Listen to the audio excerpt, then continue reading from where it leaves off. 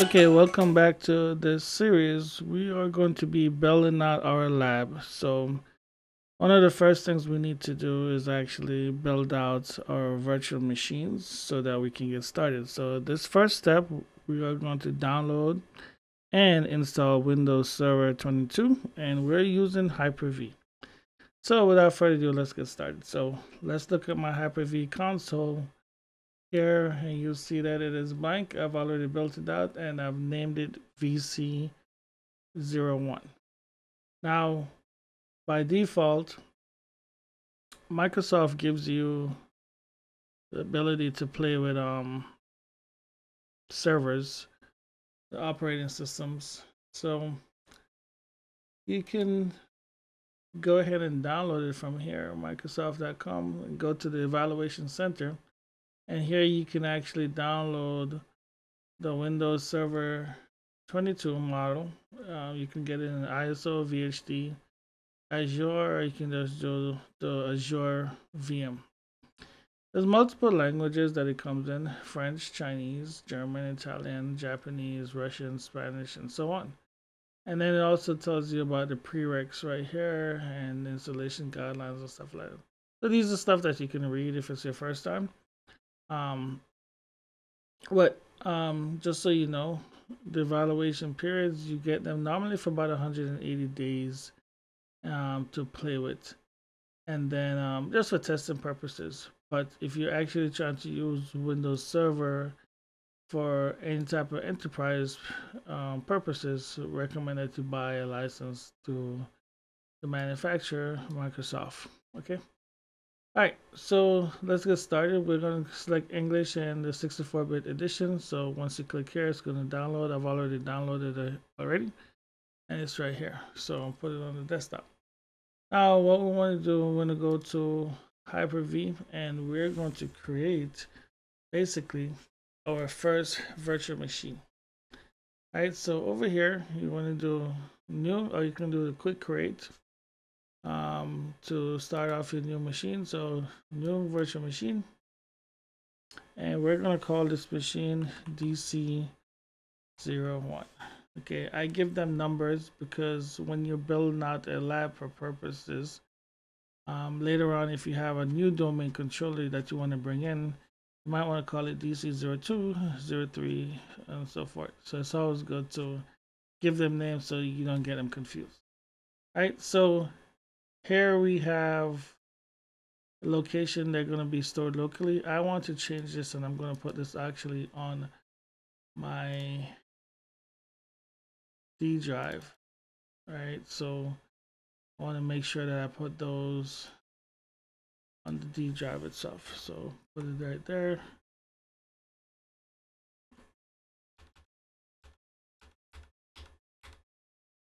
Perfect. So I'm going to create in this location. This is going to be a default location that I'm going to store all my virtual machines from here forward. All right, I'm going to click next.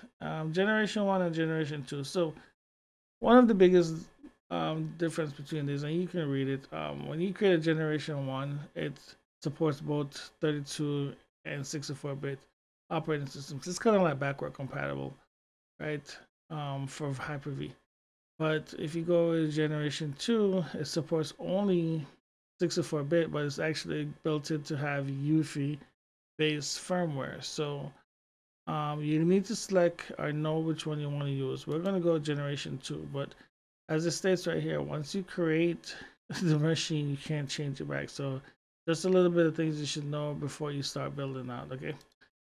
All right, so we're going to start up with 4,096 megabytes, about 4 gigs of RAM, and I like to use dynamic memory so that it will pull whatever it needs as necessary. Okay, click next. Not connected, so I have a switch called default switch, and I'm gonna go ahead and make sure all of these are good. So the size of this, I want it to dynamically expand, but I'm gonna only start off because it's a domain controller. I don't need that much space on it right now, so we're just going to allocate 50 gigs.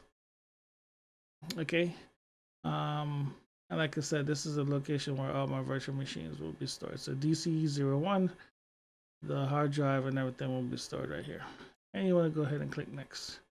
Now the operating system is a bootable file. So earlier, if you notice, when we downloaded that file from Microsoft, this is where you're going to point. Normally, if you download it straight, it should be in your downloads. Mine will be right there. And that's where you'll point it to so that you can actually boot up, right? And then you click next. Verify all the settings are good, and once you're ready, you just go ahead and click finish. And there you go. So your virtual machine is created. Normally the state is off unless you turn it on. And from here, we're going to go ahead and turn it on, right? And let's start this machine up. Press any key to boot up. And this is running pretty fast. And we're going to install Windows Operating System Server 22 from here. Click install.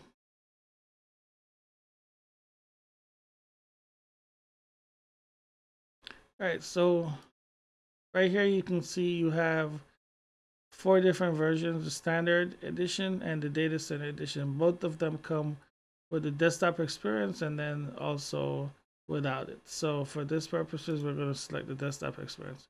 Now, if you don't know the difference between these, if you select the data evaluation without the GPU, the graphic interface, then that means it's going to only install the shell version of Windows Server 2022. And in order for you to manage it, you'll need to know how to work command prompt and PowerShell and Windows Admin Center. Right? So multiple ways you can do this. You can start off here if you're very advanced and you know your way around. For this demo purposes, I'm going to start off here because you can always start this way and remove the interface after you've done.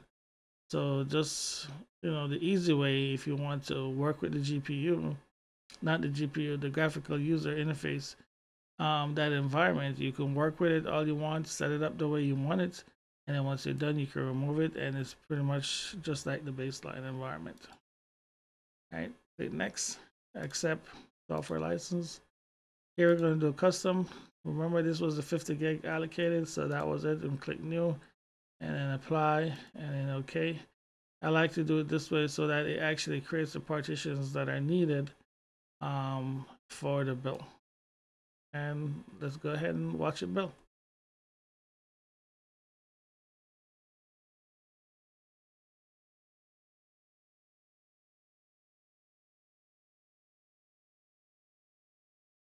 And normally this doesn't take that long, depending on the speed of your computer and your virtual machine and all that stuff.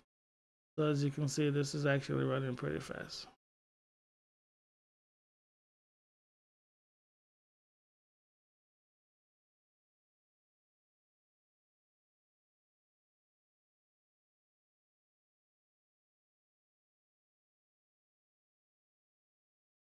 I'm going to pause the video here, and then we'll resume once it comes back.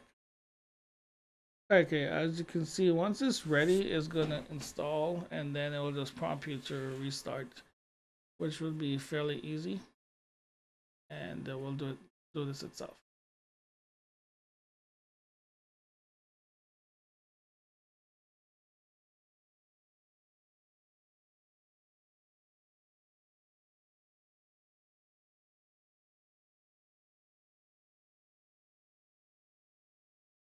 Okay, here we are. So that was fairly fast. So Windows is Server 2022 is installed. We're just going to go ahead and create a password that we need to use to log in to the system.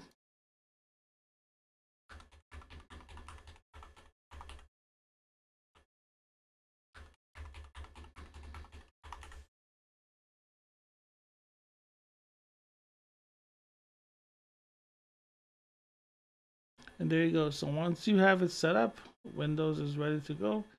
And you can literally just go ahead and log in as needed.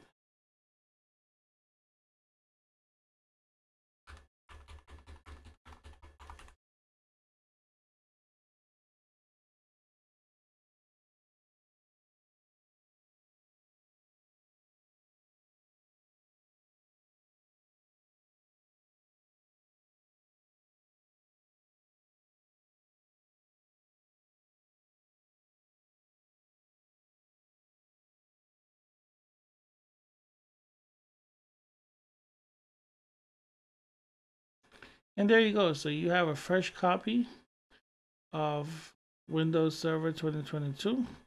It's installed, running on Hyper-V,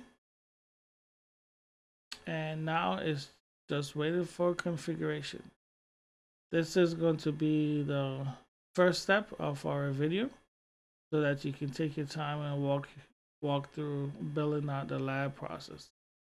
So once you get here, this is basically the same steps you would repeat these if you're trying to build multiple virtual machines with a fresh copy of Windows Server 2022. Thank you for watching this video, and if you did find this entertaining or you learned something, just go ahead and subscribe to the video. We really appreciate it. They help us to keep going. Until next time, follow the series where we continue to build out our lab. Thank you, and we'll see you next time.